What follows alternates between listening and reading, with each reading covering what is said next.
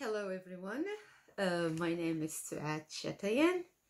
I am an RN since 2012 and I also have a master in degree in health education since 2015. As an RN, I have a wide range of experience as medical surgical nurse, behavioral nurse, addiction nurse. And I also worked as a direct care nurse in a group home, which was my first job as an RN. Not to forget to mention my management experience as a team leader, coordinator, and director of nursing in skilled nursing facilities. For the purpose of this course, D024, I needed to update my LinkedIn profile, which I created in 2012 also. As soon as I get my RN license, I created the LinkedIn profile.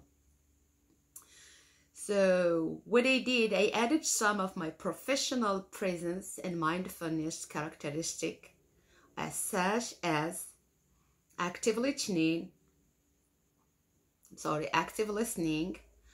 which is very important not only while talking to my patient, but also to everyone. Active listening improves understanding, builds relationships, and promote effective communication. And it also increases empathy and resolve conflict.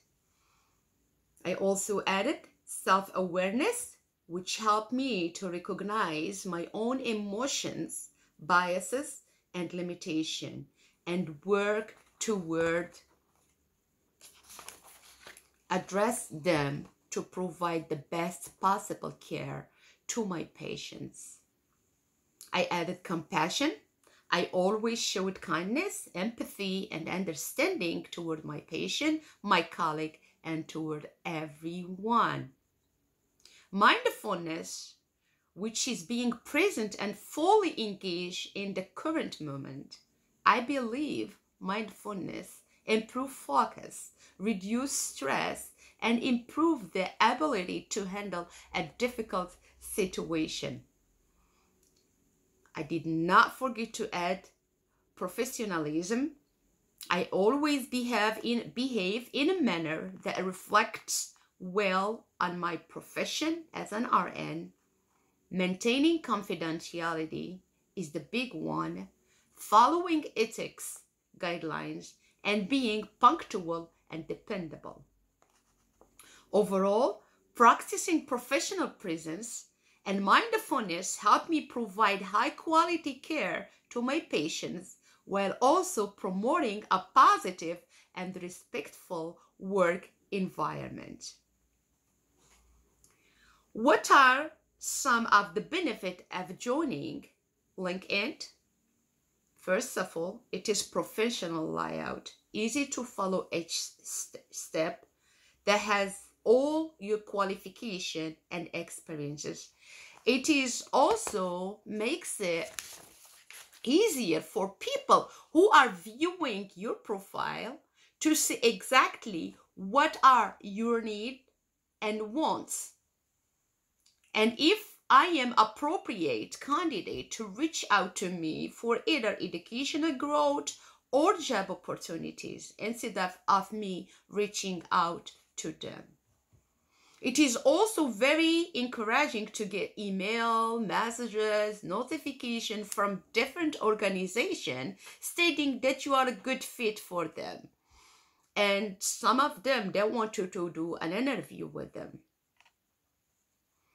Also, it connects and endorses my skill or individual skills.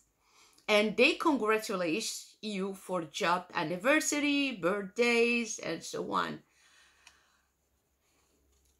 How I plan to connect with other MSN RNs who can monitor and assist me during my graduate program? I am already a member of American Nursing Association and American Nursing School Association. Those two organizations offer support, offer guidance, not only to RN throughout their graduation or graduate nursing experience, but also support in their work field. Being a member of professional organization provide platform for nurses to advocate for their profession and make a positive impact on healthcare policy and practice. Also, those organizations offer networking opportunities, educational resources, membership programs. I'm also planning to attend conferences and workshops to connect with other MSN nurses, learn about the latest research and the best practice in my field, and find mentorship opportunities. Lastly, connecting with my faculty and classmates is a valuable resource of advice. It is very important to make sure that your physical and mental health are in check, and make sure that you are taking care of yourself first so you can take care of others. Thank you for watching. Your feedback and input are greatly appreciated. Suad Chatayan. Bye-bye. See you in phase 2.